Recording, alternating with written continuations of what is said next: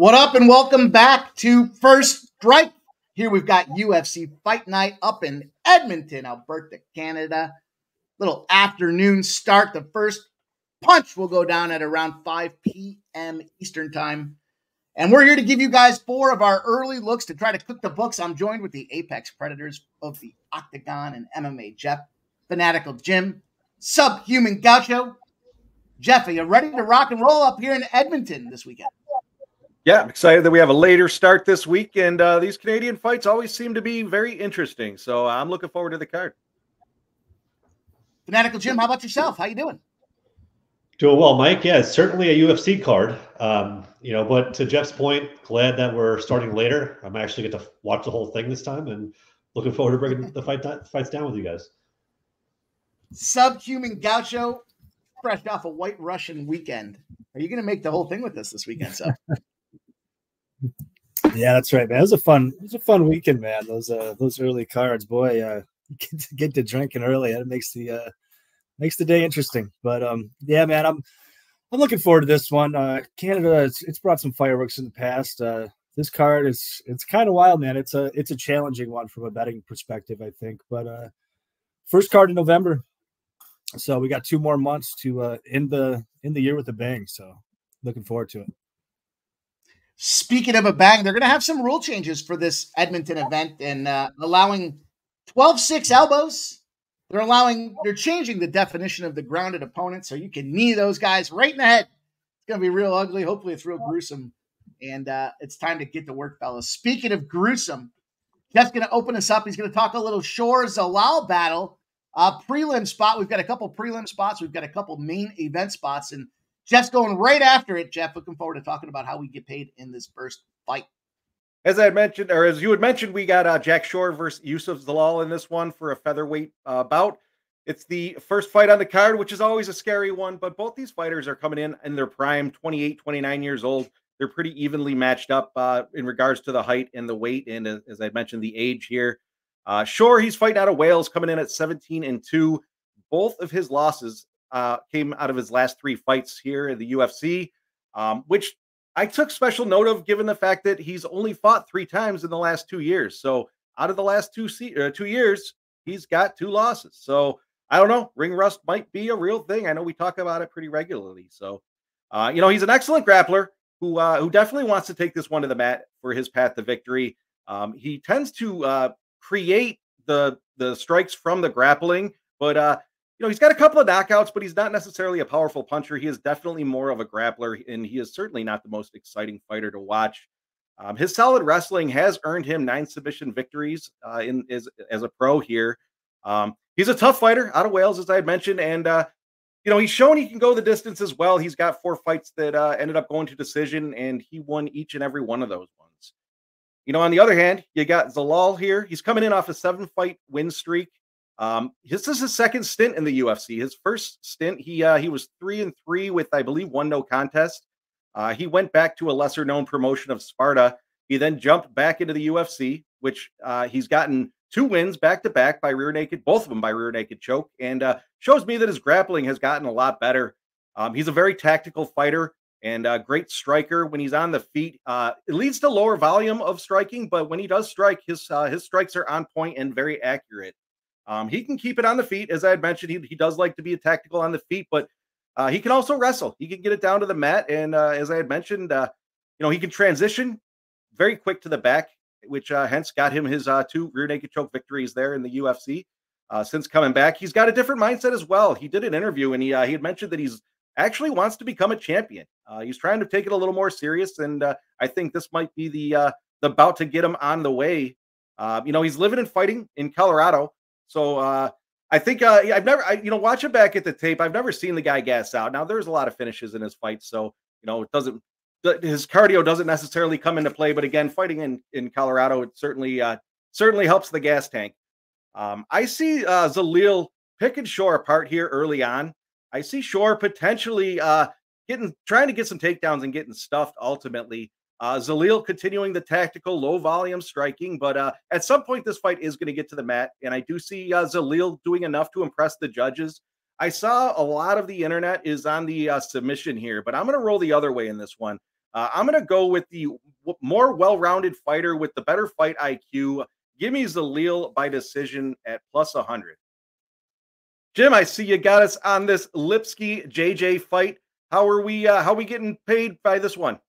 Well, thanks, Jeff. And, this card is a who's who of fighters who have screwed my bets over the course of years. And it was extremely difficult, to Sub's point earlier, on how do I approach this? How do I look at this fight? How do I make money on this card?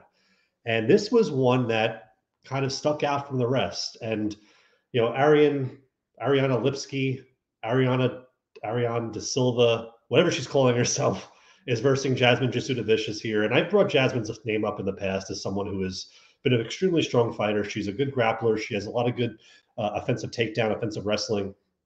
And she's shown in her previous fights, against Fatima Klein, her last fight, she had 4 takedowns. She did a really good job of holding her opponent down, having a 30-27 on all 3 cards. And she's a fighter, I think, that, when you look at her fights, she has done what she needs to do. She has a great game plan going into these fights. She will throw a lot of takedowns. She'll do striking, but enough to really open the takedown up to get it.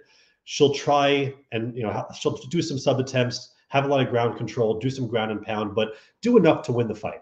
Her 2 losses are against Natalia Silva, who's a championship contender, and Tracy Cortez. And quite frankly, Tracy Cortez is a great fighter as well. But Tracy Cortez, that fight was kind of weird where Jasmine decided to stand up for whatever reason early in the fight and then never really got her traction towards the later part of that fight, and then ultimately ended up losing a decision. But those are her 2 losses. So they're premium losses. And then when you look at the other side with Lipski, she is coming off a loss to Karine Silva. She got taken down, I believe, 5 times in that fight, and they were pretty easy takedowns. I assume this is going to happen again, but she is an underdog fighter. She won her previous 3 fights as an underdog, so it's a little scary in this spot. But when I look at this, Jasmine has always been that shining light in that sea of darkness when it comes to these stupid cards that make no sense. And I always go to Jasmine. So my bet here is on Jasmine. It is by decision. It's plus 105. I think she will do enough here. She'll have a good game plan. She's going to be able to take Ariana De Silva, Ariane Lipski down, probably control her. The threat here is a sub from either side. I think Lipski's good enough on the ground where she can throw up sub attempts. But I do think Jasmine's good enough to prevent that, and vice versa. I think Jasmine will try some sub attempts. I think Ariane has good sub defense at this point on the ground. Ariane Lipski is a better striker on the feet. I don't think it's going to matter because I think there's going to be a lot of takedowns being shot by Jasmine, and that's what I'm going with. So once again, Jasmine by decision is at plus 105 is my bet for this fight. So with that being said, Mike has a really good fight on the card. It's the Black Beast, Derrick Lewis, taking on Jhonata Diniz. So Mike, how are we going to make that money on this fight? All right, Fanatical Jim, thank you for the handoff, my friend. I'll tell you, Lipski or Grande, Ariana Grande is probably my favorite one of the 2, so I definitely agree with that JJ spot. That being said, though, we've got a main event battle. Derrick Lewis, the Black Beast, going against the Diniz character out here who is unbeaten in his UFC career. And coming in on, I guess, essentially short notice. This fight was originally canceled, and they asked Diniz to come into this thing. Listening to the interviews pre-fight there, it sounds like Alexander Romanov was the guy that was going to square up here. They canceled it because they expected this to be a wrestling battle, and the UFC apparently wants to see some KOs. And they thought if they bring in Diniz against Lewis, then that could very well be the case. And it makes sense. You look back at the career with Diniz and coming off a decision, his most recent fight out there against Carl Williams. But prior to that, Austin Lane, he knocks his ass out, goes out to the Contender Series, knocks out Neves, and goes on his way back out there through his undercard circuits in his younger career. On the other side of things, Derrick Lewis talking like an old man. He's going to be 40 years old. And, I was listening to some of his pre-fight. This guy's like him against the world, except when it comes to his children. He's out there talking about how he was a little embarrassed for his kids after his post-fight interview that last time. And things got a little hot and steamy. And it was certainly hot and steamy for his kids at school. Maybe showing a little signs of age, a little signs of maturity. But look, I think when it comes down to this one, Lewis comes in early. He comes into Canada 2 weeks early. Not necessarily a huge, geographic climb for this guy coming out of Houston, but he said he wanted to focus on his diet. Funny quote was, he said, hey, if I'm at home and my kids want a hot dog, I'm eating a hot dog. So he got his ass up there early so he can focus on the diet. And he's going for big number 20 wins in his career in the UFC. So lots of things that you might want to side with this guy, but all of a sudden the bookmakers come out and say, nope, you are a dog. And what we know about this guy is A, he's old, B, he's got some ventilation issues below the belt, and C, he loves to start with flying knees. He says the rule changes won't affect this guy. He's not a big knee to the opponent in the head type of situation unless the round starts off that way. And you know what's interesting? He says if they could ask him any rule change that he would make in the UFC, he said he'd have 2 minutes in between these rounds. He gets a little tired. He says he just touches the seat and it feels like he already has to get up and go.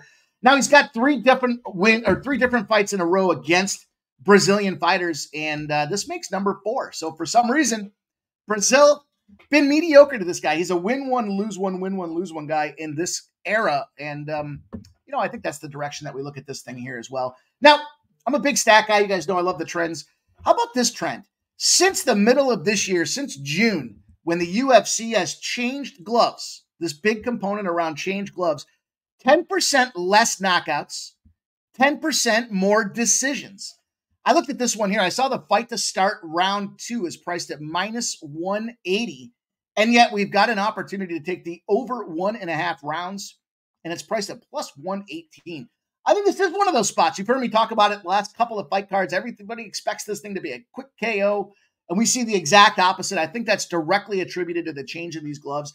Diniz ain't going to come over here and roll over. Are they going to go to the ground and try to wrestle? I don't think so. I do think it's stand and bang, but I do like a little Diniz to win this thing in round 2 by a knockout. Also looked at that decision prop at plus 700, but I just think this over 1.5 rounds, given the changes in the circumstances, the age of the fighter, Diniz now starting to show the ability to win by decision, trying to round his technical game out there. I think this is a good opportunity for us to take a plus 118 price on this thing to go over 1.5 rounds. And that's how we want to get paid. That's going to be a great fight for the main event.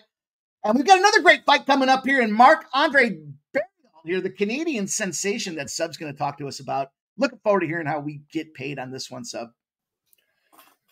All right. So in this one, we got an interesting matchup here. Dustin Stoltzfus versus Marc-André Barriault. When I first looked at this fight, I was a little tempted on the Stoltzfus side. After taping, I think the money line's probably about right. I do think MAB is possibly even a little bit of value at that around minus 200 number. Neither of these guys come in great form, both 2-3 in their last 5. Stoltzfus is 2-5 in his UFC career, not a great record. So he does need a win here, but I have a feeling he might be on his way out. I've never rated him particularly high. He's one of these guys, he's pretty solid everywhere, but I don't think he's great anywhere. Pretty good hands, decent kicks. He's a pretty good grappler. All right wrestler. He gets his takedowns more often than not in fights, even though his takedown rate is not great. He's only got about a 40% takedown accuracy. There's big downsides, though, on the Stoltzfus side. This guy, very low output, very bad cardio, in my opinion. He doesn't completely death gas, but he slows down drastically in fights. And he's got some questionable durability. We saw him get chinned in 2 of his last 3 fights. And they're by fighters that, fairly dangerous. Abus Magomedov and Bruno Ferreira, we saw them square off last week, but not guys that I'm especially high on, not guys that I think are especially talented. So it's not a very good look there. MAB, on the other hand, 5-7 in his UFC career. Not a great record, but he has probably fought the slightly better level of competition.